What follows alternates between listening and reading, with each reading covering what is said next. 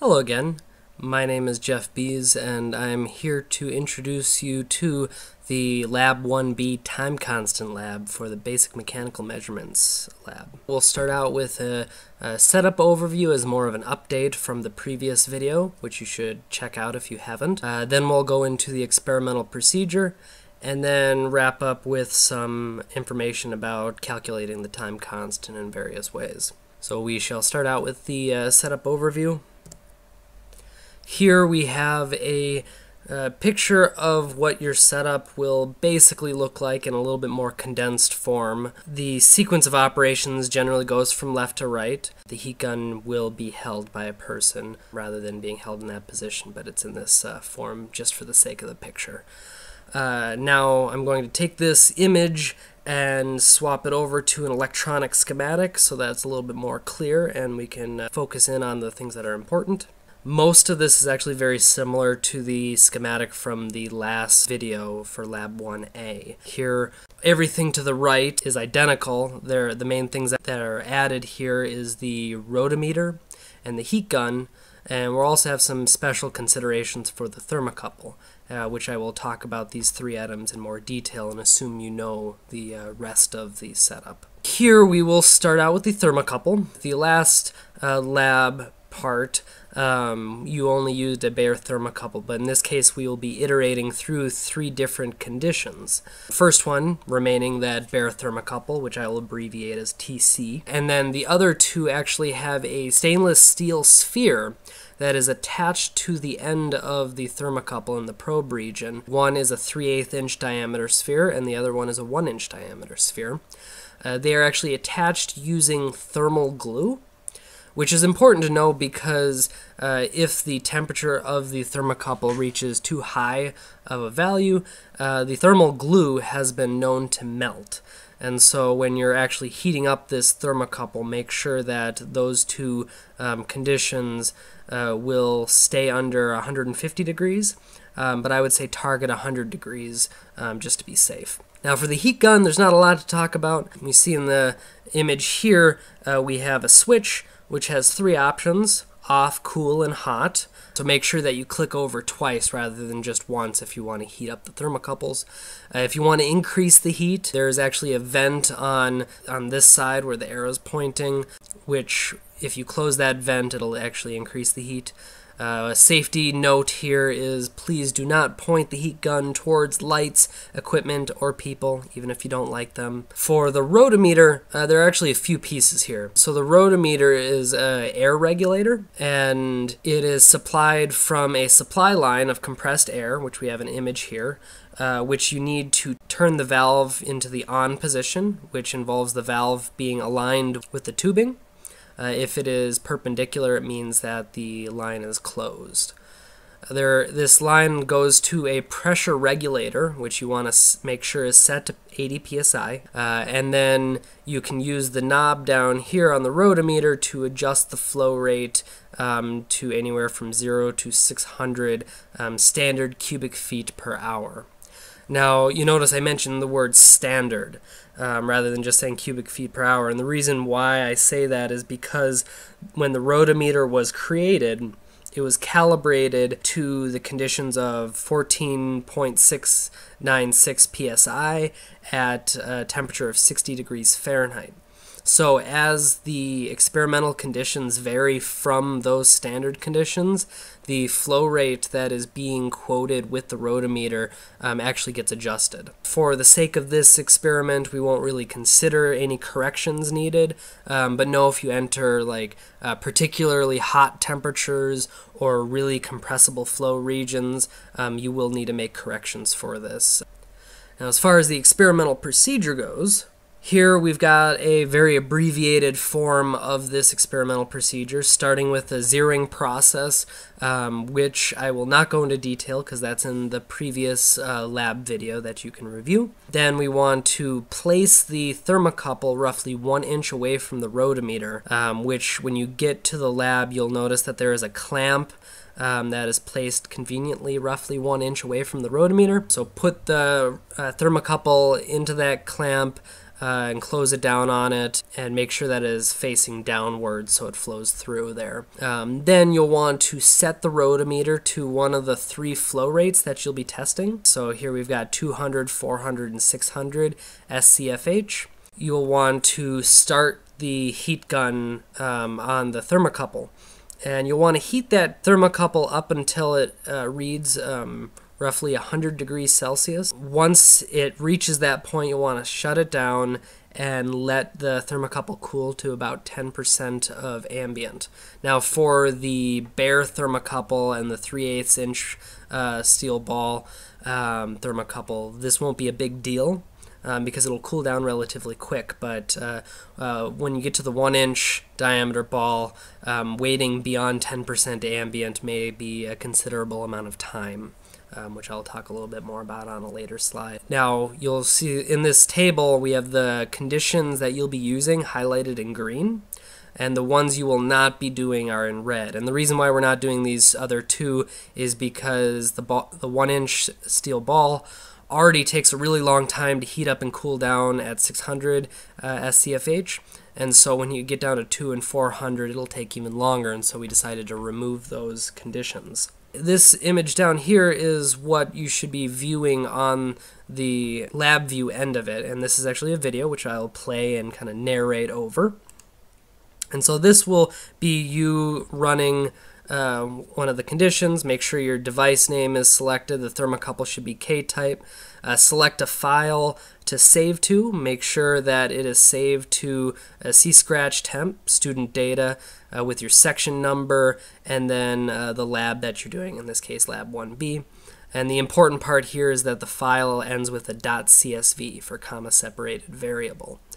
And I would recommend moving the sampling rate up to 10,000 Hertz, since that is within the DAC specifications, and then click Run.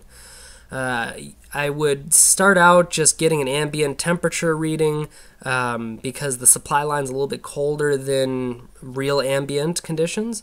And once you feel like you've established that long enough, you can start the heat gun up and wait until it gets to roughly 100 degrees and then shut it down. You notice it will overshoot, especially for the smaller ball and the bare thermocouple. It goes really quickly. And then try and wait until that gets down to roughly ambient temperature, which I recommend just going all the way for the bare thermocouple and maybe even the 3/8 inch. But don't worry about doing that for the 1-inch as long as you get below 10% of the distance between ambient condition and whatever your maximum is. So in this case, if it's 120 to 20, then that's a 100-degree difference, so within 10 degrees. So I mentioned the 1-inch steel ball takes a long time to heat up and cool down, so I'd recommend saving that condition for last, just so that you can work out any kinks of learning how to do the procedure properly and deal with a thermocouple that heats up and cools down a little bit more quickly, so you can restart faster. And then I would recommend, since it takes so long to heat up, you want to have the rotometer off for that 1-inch steel ball until you reach about 100 degrees. Otherwise it'll take a really long time because you're actively cooling it down while you're heating it up. So then for the heating profile, as you're heating it up with the heat gun, it doesn't actually matter how quickly or consistently it heats up as long as you get to a high temperature. Because we're not going to be analyzing the heating part. We're actually going to cut off at whatever our maximum temperature is and then only analyze the cooling region. So if you screw up during the heating process, just keep going until you get up to the maximum that you're hoping to reach. Again, with the ice bath, you want to make sure that it is sufficiently cold so there's still ice in there, and replenish that supply if you think that it looks like it's running a little low. From the last video, remember that the op amp has a 0-point offset in its voltage, so keep in mind that the voltage may drift with time, and so you may have to do that zeroing process again if you take too long to do your experimentation. And as I mentioned before, typically the supply air is a little bit cooler than ambient, so make sure you get a sample set of an ambient temperature. Somewhere in between, I don't know, 15 to 30 seconds should be sufficient for each trial. Now, as far as the time constant analysis, for the theoretical derivation, We start out with the sphere itself having a heat storage term given by the mass multiplied by the heat capacity multiplied by the derivative of temperature with respect to time, all for the sphere. For figuring out the second piece, we start out with an assumption saying that the Biot number, which if you're not familiar with it is the heat transfer coefficient multiplied by the characteristic length or diameter of the sphere divided by the thermal conductivity of the sphere, acting as a ratio of the heat convection with respect to the heat conduction. And that term is assumed to be less than 0.1, which basically means that the conduction is so much larger than the convection term that the moment the heat is being convected away, the whole sphere can be treated as a uniform temperature. So when we make that assumption, the heat out or Q out term then becomes H for the heat transfer coefficient multiplied by the surface area of the sphere multiplied by the temperature differential between the sphere with respect to time and the ambient condition, which is considered constant. The H term here is green, and that's because this can be derived from the Nusselt number approximation for a sphere in laminar flow. It has a form very similar to the Biot number. The main difference here is that instead of it being the thermal conductivity of the sphere, it is the thermal conductivity of air. And this is equal to this long equation here, which is a function of the Reynolds number, the Prandtl number, and the ratio of the viscosity in the ambient region as respect to the viscosity near the sphere. The Reynolds number is given as the density multiplied by velocity multiplied by the diameter of the sphere divided by the viscosity. And this viscosity ratio here we're going to approximate as 1. Once you set this Q storage equal to Q out, you can rearrange that equation to get this function of temperature with respect to time, which you can see is a first-order differential equation. And since it is a differential equation, the constant or the value multiplied by the differential is called the time constant. Some things to note about the theoretical assumptions is that it only applies to laminar flow over a sphere. And so this won't actually be valid for the bare thermocouple. And so we don't actually ask you to calculate a theoretical expectation for the bare thermocouple, but do so for the 3/8 inch and 1 inch steel ball. And then the thermocouple wire is actually in the way of the flow. And so it is not exactly flow over a sphere, but with a cylinder attached to that sphere, which changes the assumption. Also, the flow isn't exactly laminar. I would say it is definitely in the turbulent region, which is another thing that's not so good about this assumption. For the first assumption we made was that the Biot number was really low, or in other words, the thermal conductivity was super high. That's not exactly true. For stainless steel, the thermal conductivity is a little low, and so the convection-only assumption is not a very good one. So with these poor assumptions, we end up getting an uncertainty of about 30% of the heat transfer coefficient, which propagates into the time constant, which means that there's a huge offset from expectation and reality based upon the equation that we decided to use. However, despite this high uncertainty, the trends that you actually experience are still maintained, and so it is valuable from the perspective of knowing how, for instance, mass, area, or flow rate will impact the rate of cooling. The other method that we're going to be using for calculating the time constant is the 36.8% method. Now, because this is a first-order system, we can rearrange that equation to fit this form, and then take an integral of this to get the error fraction. which I'll leave the math work for you to do later. And so the value of this is it gives you a ratio of the temperature with respect to ambient divided by the initial temperature with respect to ambient. And that is an exponential decay function once you know what the time constant is. And so if you were to set time equal to tau, this right side becomes e to the -1. E to the -1 is also equal to 0.368, therefore 36.8% method. And you can solve for what temperature one time constant should occur at.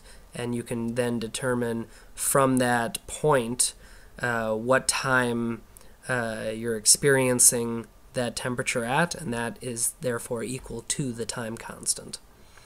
Now, a note about this is a rough estimate only because you're taking 2 data points, one on either side, and interpolating to get to that temperature, which means you have a very low sample amount and therefore a very high uncertainty. And so this basically acts as a sanity check. Here we got linear regression, which takes that equation from the last slide for the error fraction, takes the natural log of that, which removes the exponent term and turns this into a linear function. And so this linear function therefore fits a y equals mx plus b format, where y is the natural log of gamma, m is -1 over tau, x is time, and then there's no remaining pieces here, so you should set the intercept equal to 0 if you're using like the Linus function. Some notes about this is that there's a lot of noise in the high and low region of your plot, so you actually want to remove anything outside of the 10 to 90% region. This actually is a lot more accurate than the 36.8% method just because you have a lot more samples that you'll be taking for your measurements. And so these two methods together give a lot more concrete proof that the time constant is being calculated correctly and is very different from theory. Now, the uncertainty for the time constant for this method can be derived from your slope information. So the Linus output should give you an uncertainty of slope that you need to multiply by the t-value in order to get to the 95% confidence form. But once you get u sub m, you can propagate that into u sub t. All right, that is everything that I've got for you. I hope you found this helpful, and good luck with your experiment.